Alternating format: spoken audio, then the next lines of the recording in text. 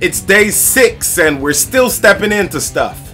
Here's something important and I want you to remember it with me this morning. I want you to say it. Success happens outside my comfort zone. Ready? Say that one more time. Success happens outside my comfort zone. Your turn.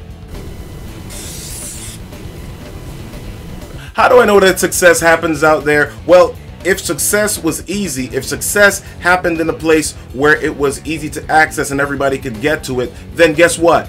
Everybody would do it. But the truth is that in order to reach success or to get success, you've got to stretch, you've got to reach, you've got to do things that are outside of your norm. You've got to do things that are a little bit uncomfortable. You've got to step into the discomfort zone. That's right. Step into discomfort, because if you do not get out of what you are, your routine, if you do not get out of where you've been normally, then you will never get to the place that you said that you're committed to. So that's right. This morning, step into the discomfort zone. That's it. That's my message for today. Step in to the discomfort zone.